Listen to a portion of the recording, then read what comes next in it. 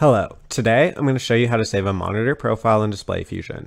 First, make sure your monitor settings are configured the way you want them.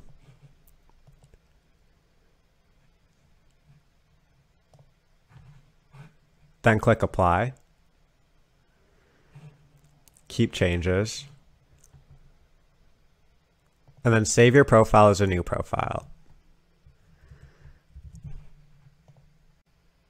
You can load your monitor profiles through the monitor configuration window by clicking Load Profile, then selecting the monitor profile you want to load, or you can load a monitor profile by right-clicking on the DisplayFusion icon, going to Monitor Profiles, and then selecting the monitor profile you want to load.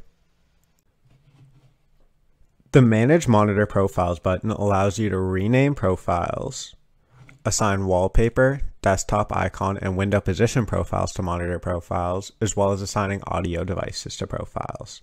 You can also assign key combinations to profiles by clicking Key Combination, then Set Key Combination.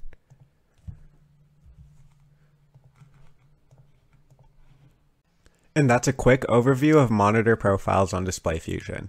Thank you for watching.